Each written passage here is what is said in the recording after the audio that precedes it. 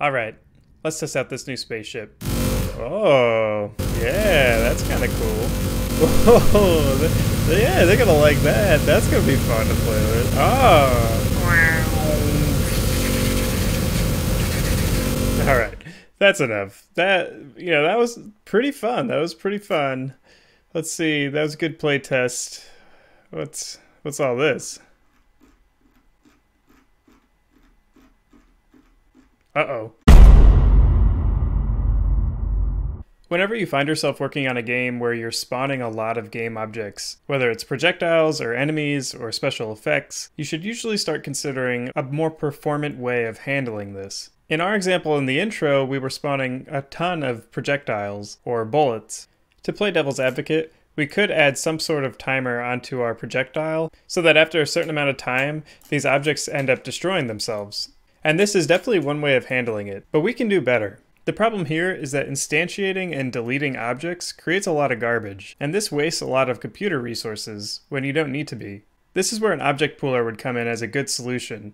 In a game like a bullet hell, 90% of the game is the fact that there are just tons of bullets going everywhere. You absolutely would need some sort of object pooler to keep your game running in a smooth way. There's no reason your 2D arcade shooter should be demanding on a modern computer. So instead of shooting bullets and having them destroy themselves after a few seconds, the idea is when the game starts, you instantiate a list of, let's say, 50 objects, so 50 bullets, and you disable all of them. And when you shoot, instead of creating new objects, you're taking an existing disabled object, setting them to your fire position, and then re-enabling them. That's object pooling in its entirety, so let me show you how to quickly set that up. First things first, we want to create a new C# script, and we'll call this object pooler. Let's open it up. We want to be able to use methods from this script without making a direct reference to it. So in order to do that, one of the things we can do is make a public static followed by the name of this class, so object pooler, and we'll call this current. And we'll see how we use this later, but if you're completely new to this, just hang in there. We also need a public game object, pooled object. So this is going to be the object we actually are making a pool of. So in our intro, it would be the bullet. We can set a public int pooled amount. So we can specify how many to create at the start. And lastly, we need a public bool will grow. This will make more sense when we actually demonstrate how this works, but we can either set a static amount of objects to pool, and if you run out, then you can't use anymore. Or if you enable this bool to true, then it will make the list dynamic. Lastly, we're just going to make a private list of game object, and we'll call this pooled objects. In our start method, the first thing we want to set is current equal to this, and what this is an instance of the object pooler. And so we'll see how we utilize this later. We then want to make a for loop, so we'll say for int I equals 0, I is less than pooled amount, then I plus plus. And so at the start of the script, we want to instantiate however many objects are in our pooled amount. And we want to instantiate these objects, but we want to keep a reference to them. So we'll say game object obj equals to instantiate the pooled object. So we'll instantiate this object of whatever we pass in the inspector, and we'll have a reference to it. And why we want a reference to it is so we can say obj.setActive false. So we'll disable it as soon as we create it. And lastly, so we can keep track of it, we'll say pooled objects, the list we made, .add obj. So it'll add as many objects of this type that we pass in based on the amount that we specify in the inspector. That's it for the start method. We can get rid of this update method and instead say public game object, so we'll return a game object, get pooled object. In here, by default, we want to return null. And why we want to do that is because we want to set up two checks first. The first check we want to do is to find an object that's not active and return it. So we want to loop through them. And we can do that by doing another for loop. So for int I equals 0, I is less than pooled objects.count, I plus plus. And in here, we'll do a check to say if our pooled objects at the I index .active in hierarchy. We actually want to return a deactivated object instead of an active one because the active one is already being used. So we'll say if it's not active in the hierarchy, then we want to return the pooled objects at index I. To make use of this bool will grow, we'll say if will grow. So if our list is going to be dynamic, if it can't find a disabled object in our current list, then we're going to make one and add it to the list. And so to create another object, it should be familiar by now, we say game object obj equals instantiate the pooled object. We then want to take our list of pooled objects and add obj, and we want to return it. We don't want to send it back disabled because it will only ever reach this condition if we didn't find any disabled objects already in the pool. By the time you get to this point, you're already looking for an object to be enabled. One last thing, we defined this list of pooled objects and we're adding to it, but we never actually instantiated it. So before our for loop, we just want to say pooled objects equals new list of game object. Now this script is a mono behavior, so we need to attach it to a game object in our scene.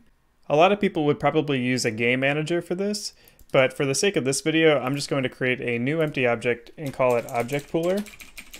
You could also attach it to a player, or however you want to set up the architecture for your game is on you and your project. But for the sake of this tutorial and for clarity, I'm just going to throw it on this object pooler. And so I can take the object pooler script and attach it to the object pooler object, and we'll see our public variables here.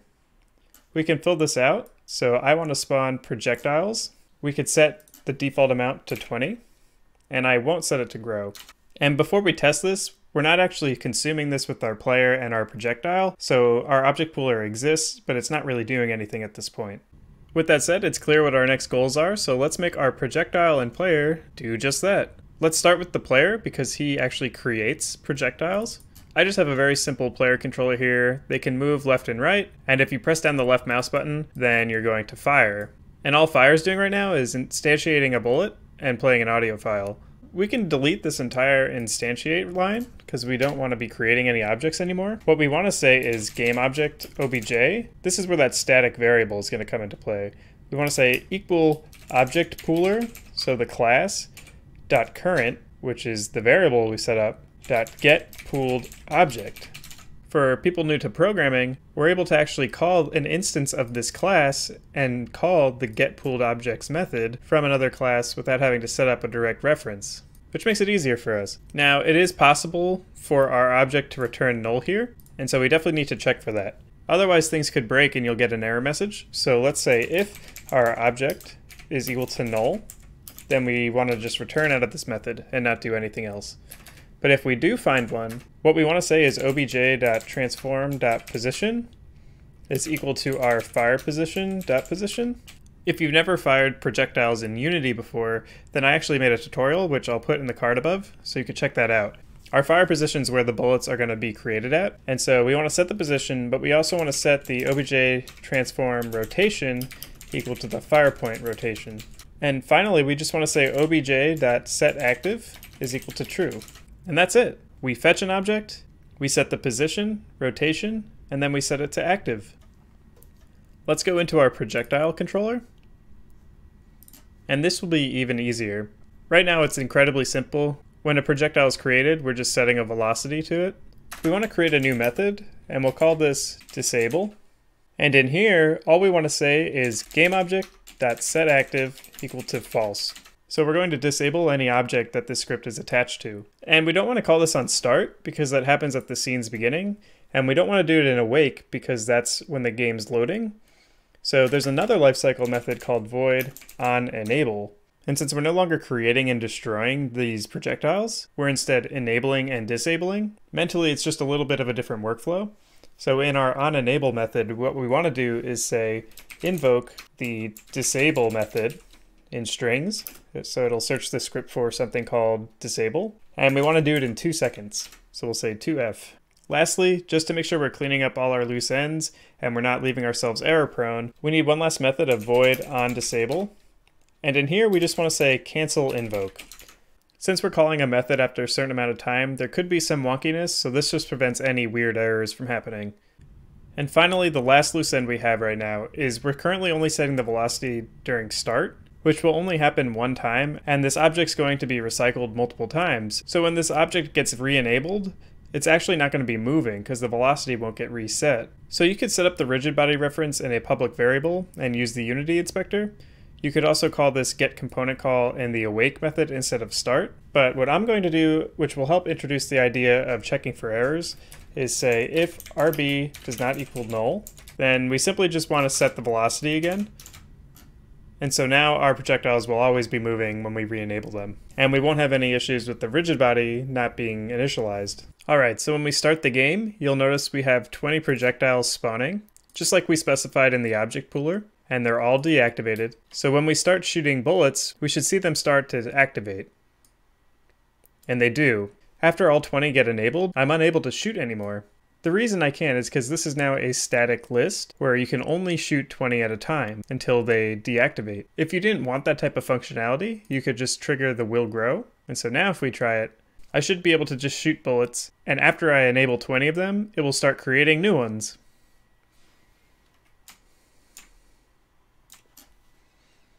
Based on the rate of creating objects, you'll find that threshold of how many objects you can create, and you could set that to your static pool amount if you wanted to, but this also works just as well. That wraps it up for our object pooler. In our example here, we only showcased bullets, but you could also use this in a variety of other ways, whether it's particle effects, maybe you have a few objects that are really large, and instead of creating and deleting those, you would just create a few that you could reuse.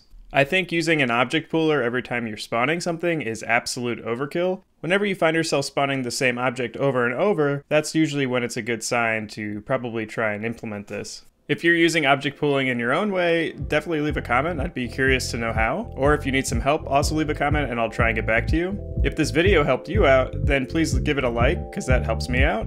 And lastly, for more game dev tutorials, be sure to subscribe.